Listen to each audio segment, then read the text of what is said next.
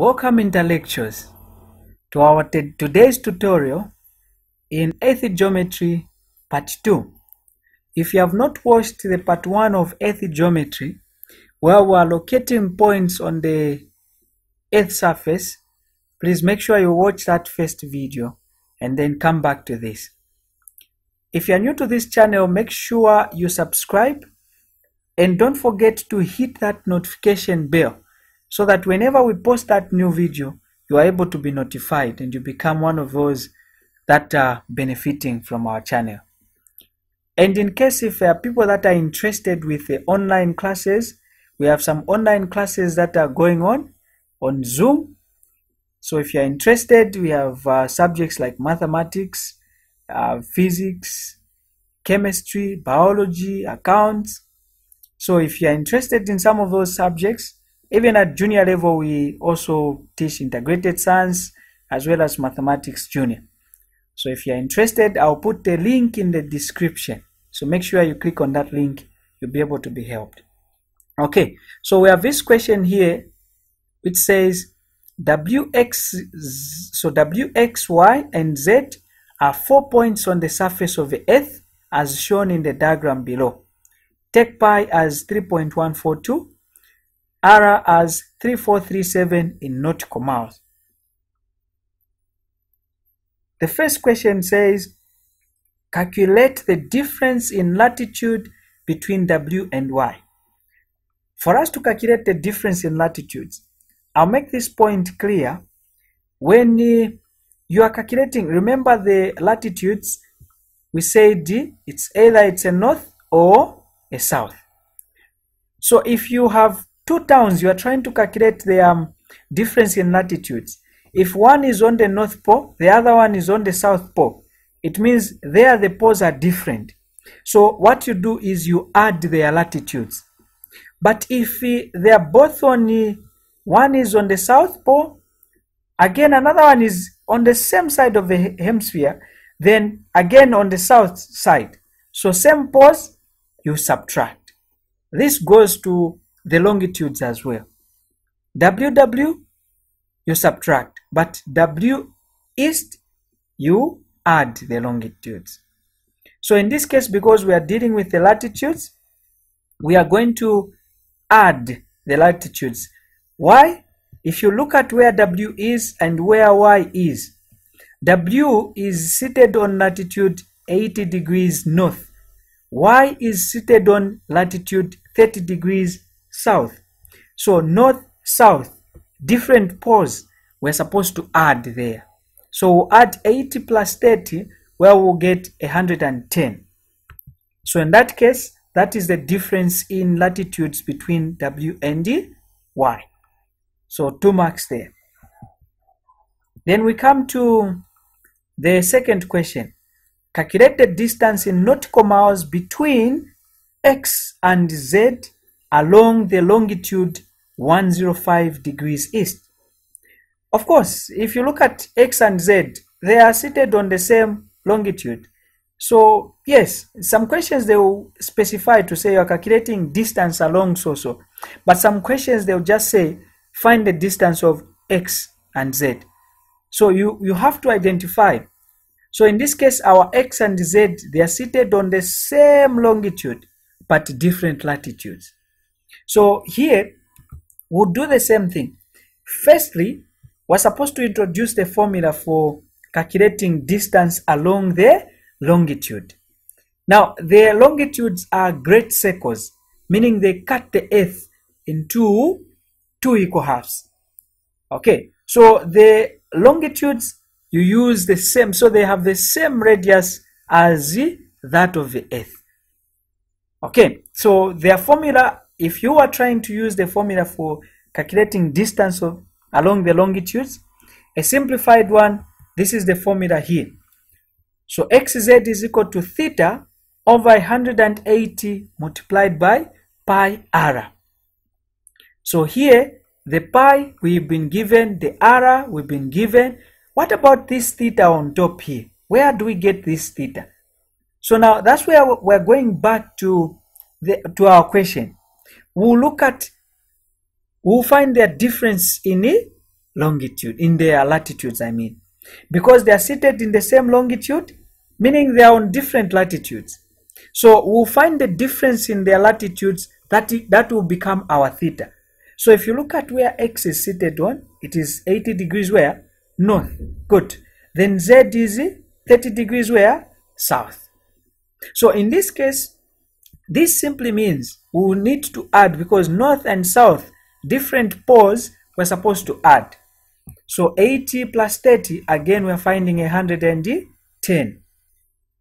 So we have the value for theta, then now we can proceed with the formula there. So we have substituted, where there's theta we've put 110, where there's pi we've put 3.142, times, where there's radius, we've been given here the radius 3437 in nautical miles, divided by 108. So get your calculator and multiply what is 110 multiplied by this, multiplied by also 3437. So our answer there will be correct. So you need to be able to get this value here. So we have this answer here on top, divided by 180. I hope we are all there. Okay.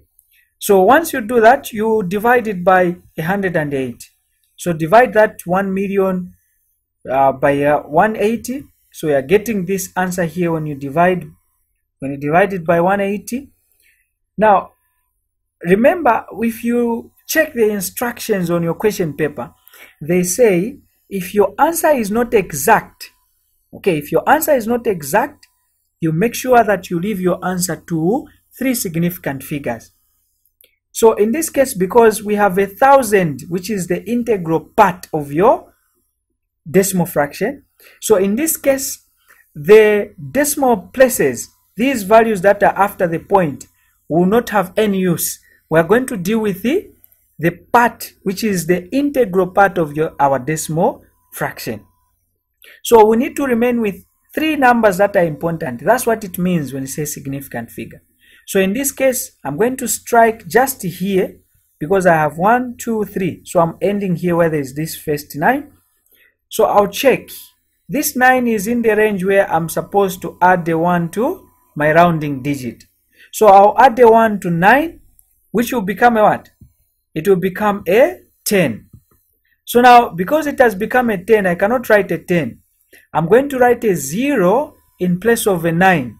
And this 9 where I've gotten a 1 from, because it is part of the integral, I'm not going to eliminate it. It will also become a 0. Okay, but these decimal places will be removed completely just there. Then this 5, getting a 1 that we've gotten from the 10, we are carrying it to 5. The 5 becomes a 6. So our final answer there becomes 6,600 in nautical miles. That is to 3 significant figures. So we have found the first question, that is the distance along the longitude. Then find the calculated distance in nautical miles between Y and Z along the circle of latitude 30 degrees south. So coming back to this question, latitudes are not great circles except for the equator. Why are we saying they are not great circles?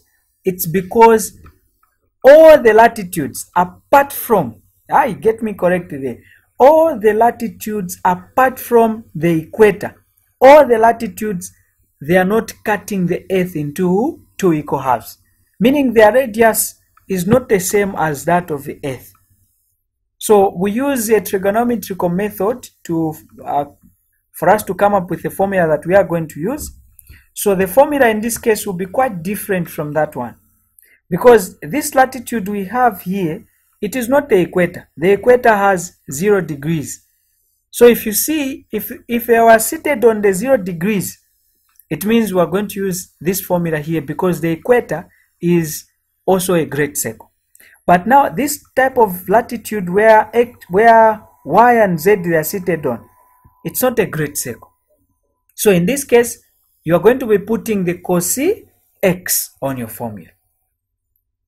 Okay, so don't get confused with this alpha we have used on top. It is also meaning the angle.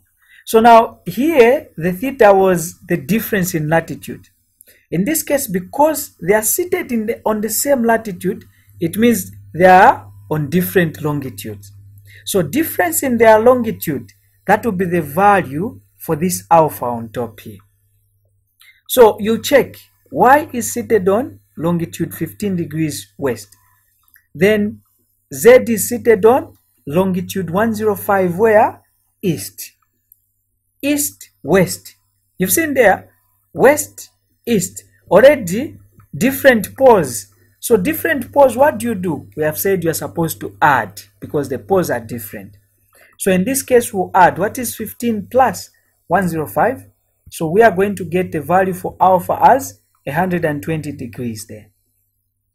I hope we are following each other. Then the x. The x is the latitude where your 2 points are seated on. So in this case, my 2 points, the y and the z, they are seated on latitude 30 degrees south. That is your value for x. So introduce it on your formula.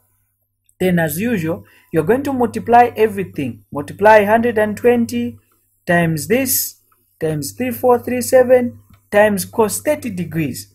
What answer are you getting? So you're going to get that value on top. Then don't round it off, just write as it is. Please don't feel lazy. You round it off at the end. Then once you have that value, divide it by 180. So dividing by 180, you are getting this answer. Again, remember our question is saying, our instructions are saying you're supposed to leave your answers to 3 significant figures if they are not exact, if it is not a whole number. Again, if you look at the first part, the integral part of this fraction, it is 1,000. So it simply means the whole part after the point is not needed. So I'm just going to deal with what is before the decimal point. Again, I'll count 3 numbers. So 1, 2, 3, I'm ending here. 4 is less than 5. So you can't add the 1 to 3.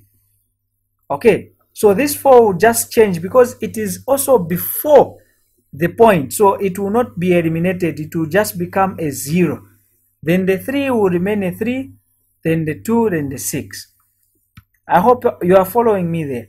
So the final answer will be, the distance there between y and z will be 6,230 nautical miles. So that is how you deal with such questions. I hope you enjoyed this video. Thank you very much for watching up to the end.